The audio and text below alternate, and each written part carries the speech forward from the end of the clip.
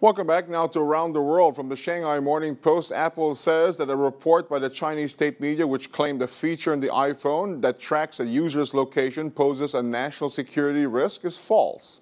We have the full story. The technology giant says it does not track the locations of iPhone users and does not work with any government agency. The company adds it's deeply committed to protecting the privacy of all its customers.